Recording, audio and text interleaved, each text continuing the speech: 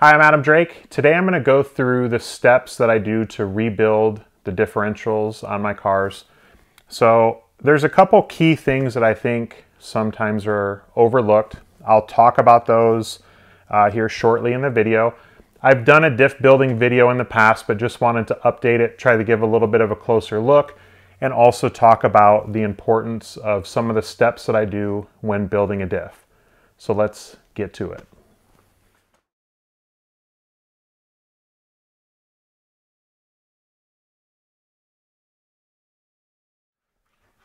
Okay, so we've got the diff removed.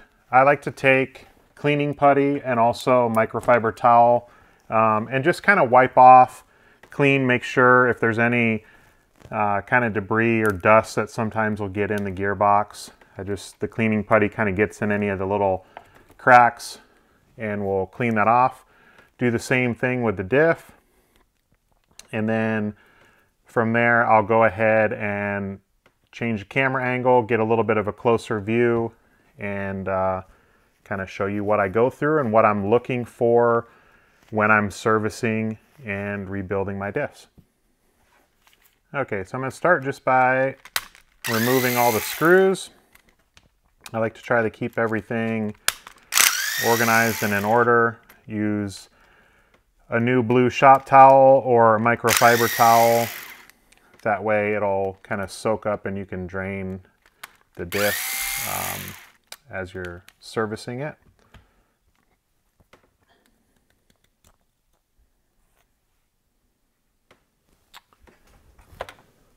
So I'll start just by removing the gear, pin. Again, just trying to lay everything out to keep it as organized as possible.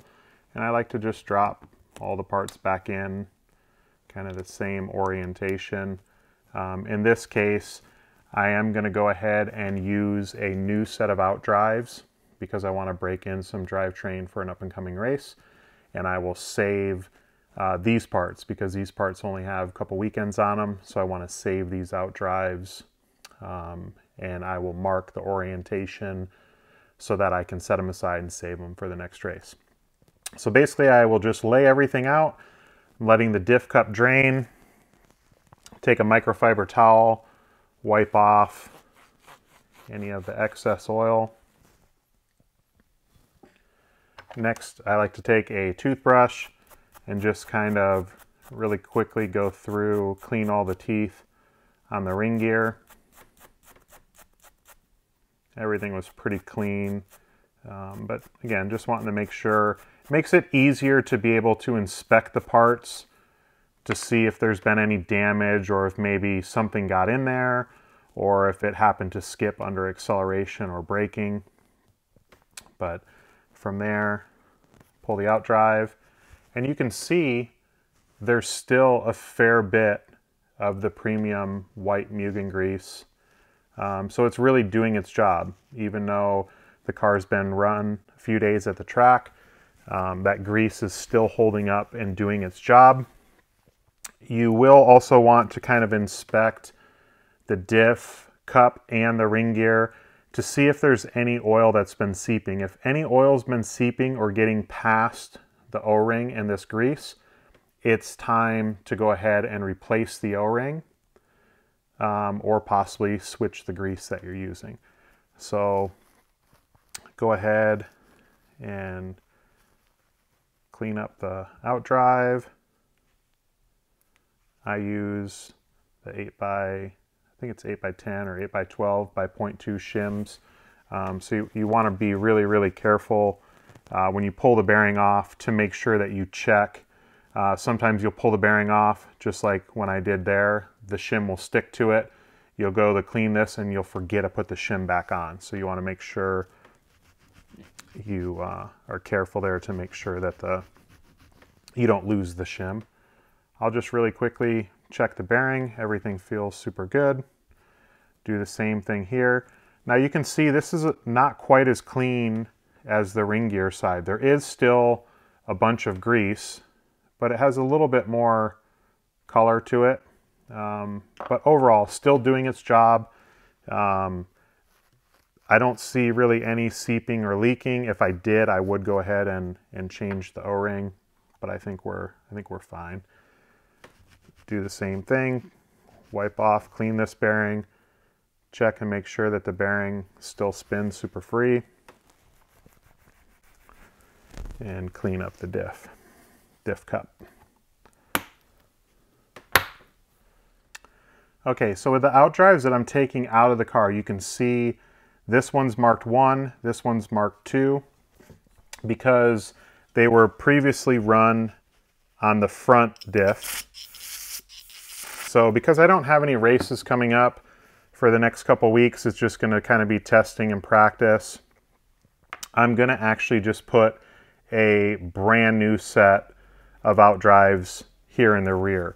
Normally what I would do is I would just shift the out drives from the front of the car back. So the left front would move to the left rear, the right front would move to the right rear. So what I'm going to do really quick is I'm going to remark these out drives now that they've been run on the rear of the car. So this was a 2, this is now going to become a 3, and then this was a, I'm sorry, that was a 1 and became a 3, and this was a 2 and is now becoming a 4. And then I'm going to go ahead and mark these new ones, 4 and 3.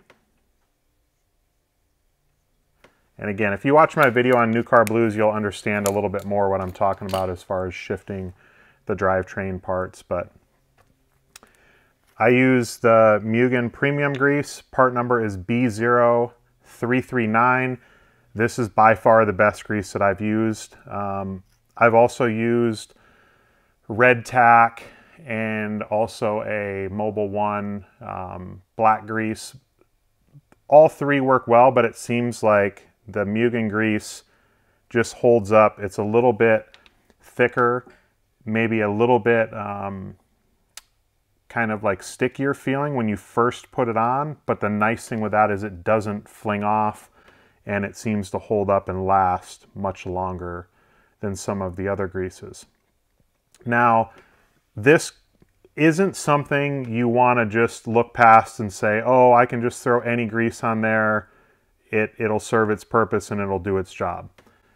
This is a super, super important thing to consider, the handling and the consistency of your car.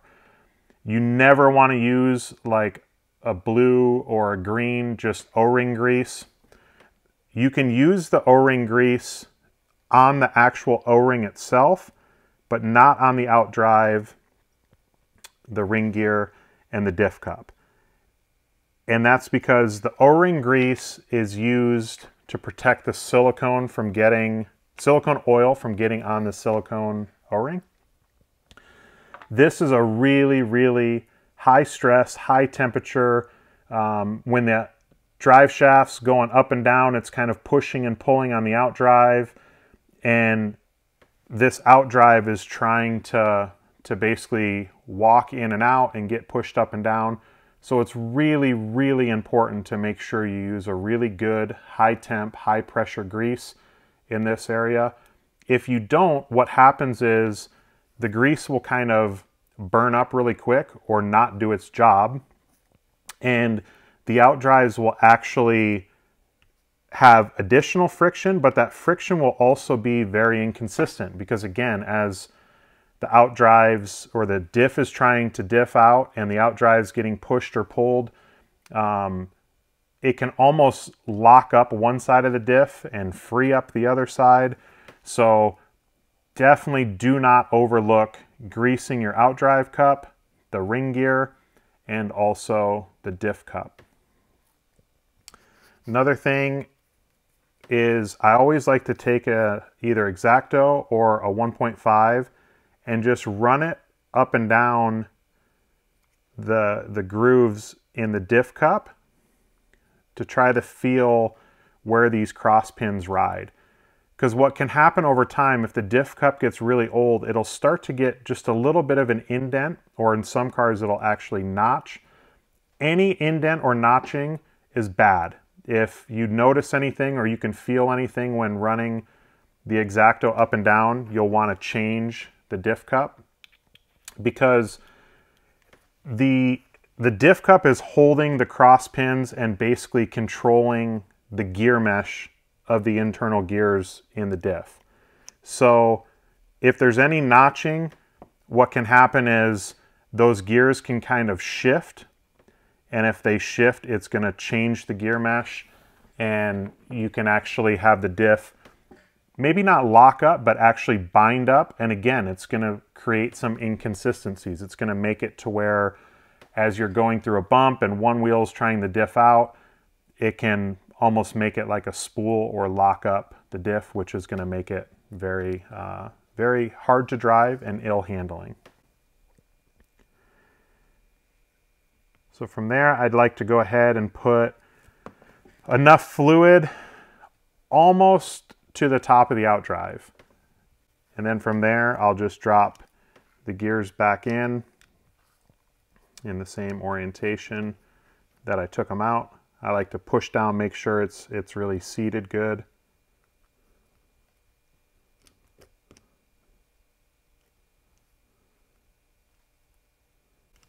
And then just do the same thing with the small gears.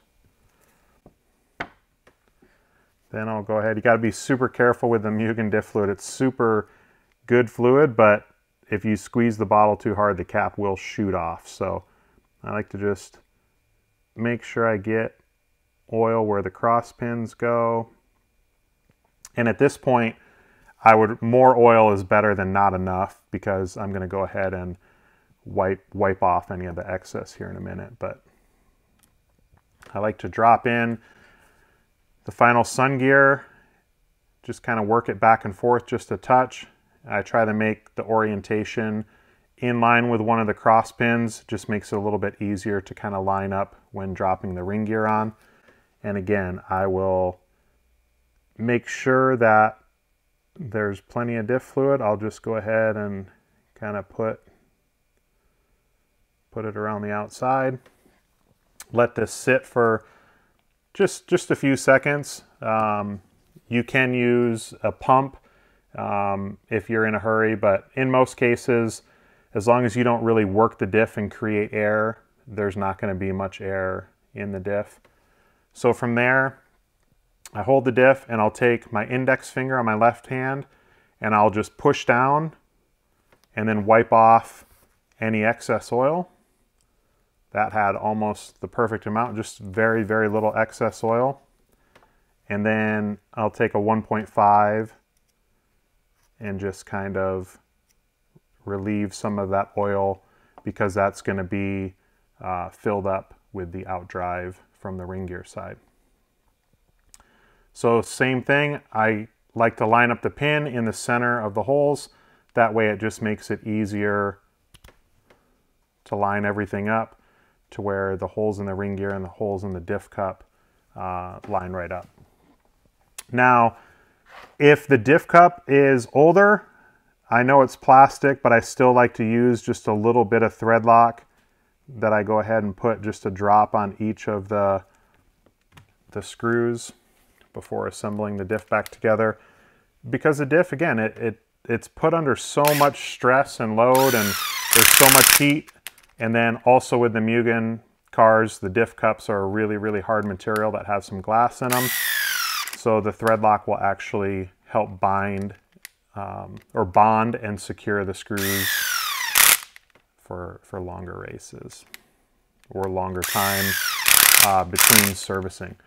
So I run the screws down just kind of snug, and then I like to go back and hand tighten everything in kind of a cross pattern.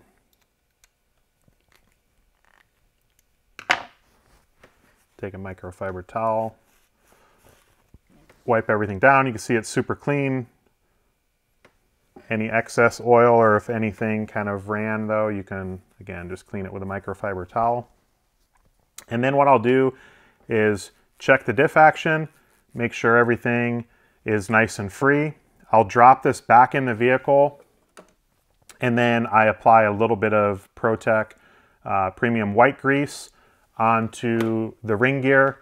and then just kind of roll that. The drivetrain, it just helps make the gears a little bit quieter and also hold up and last a little bit longer and is a little bit more efficient for the drivetrain. So again, just to kind of recap, pretty simple, basic, how to build your diff, but wanted to talk a bit about the importance of using a high quality grease on the outdrive, ring gear, diff cup, and then the other outdrive. And other than that, you're ready to put this back in the car and hit the track.